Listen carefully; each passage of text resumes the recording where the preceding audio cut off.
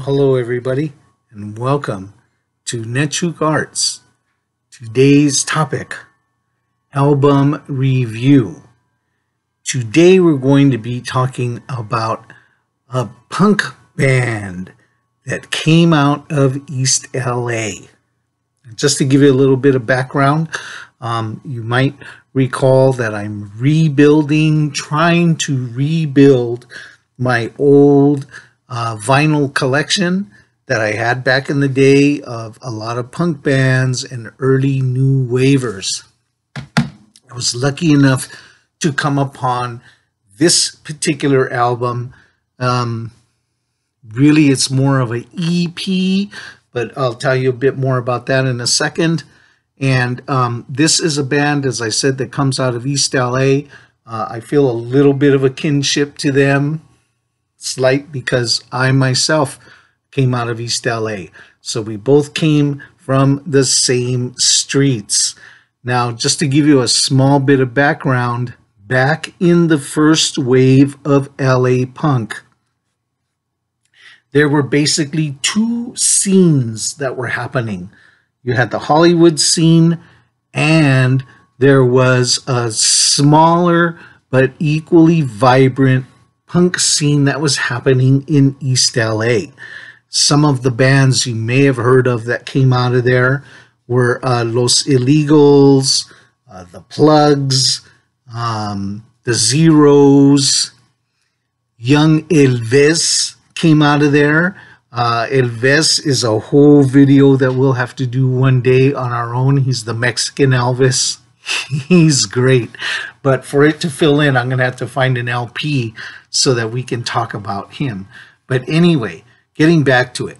This album that I picked up, maybe some of you might be familiar with, The Brat. All right? They had a minor bit of success in the LA punk scene back in the day. All right? So I was lucky enough to track down The Brat. And this, as I mentioned, is just a little bit more closer to an EP than an LP. What they have going is all of the songs are packed onto one side of the album. We've got all the songs are on one side, and the opposite side is just blank. It's not grooved at all. So you put it on, you play one side, and you've got everything that this has to offer. Now, just to talk a little bit about the Brat, I love their setup. They are playing classic LA punk from those days. Teresa, I don't believe her name is pronounced Teresa because it's spelled Teresa. And so Teresa's the lead singer for them, for the Brat, and I absolutely love her voice. It's like a mix between young Debbie Harry and young Courtney Love, and with a little mix of the East LA flavor, Chicana flavor thrown in. And so she's got just a great voice that is driving this band. Now let's talk about my favorite songs that are on here.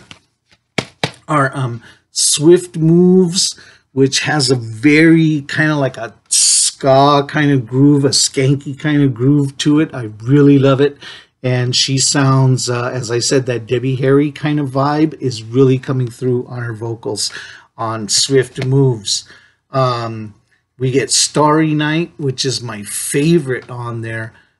Starry Night is just driving guitars, a driving drum, a classic punk beat, and then you've got her vocals, which are kind of like, again, like a mix of Courtney Love and Debbie Harry. Throw them into a blender, throw a little bit of chile in there, pour it out, and you've got Teresa's voice. It's beautiful. I love that Starry Night song.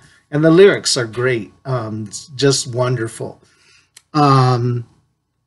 So those are my two favorite songs off of this EP. And something else that I want to show you that's really great that comes with, I was so lucky to get this when I found it, to still have the original insert that comes with the EP. This is the original insert, and these are the lyrics of all the songs. Let me get a little closer. There's the band, all right? It's a band in a photo, and here's a close-up. Flip side of the insert, we have the same thing. We have the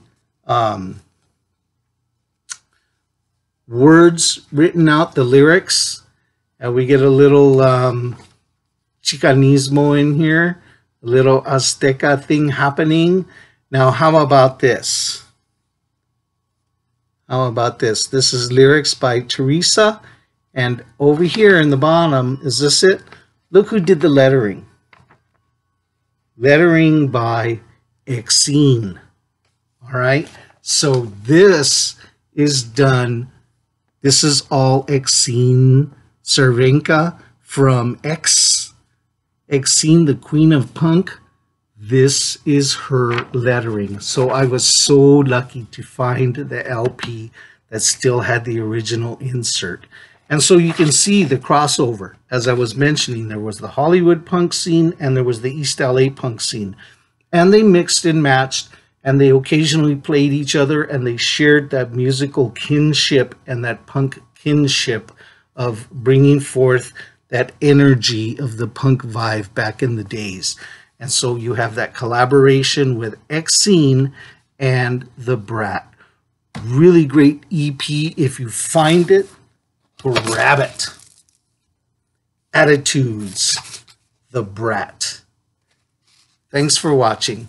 Netchuk Arts. I'll see you next time. Please like, subscribe. Peace.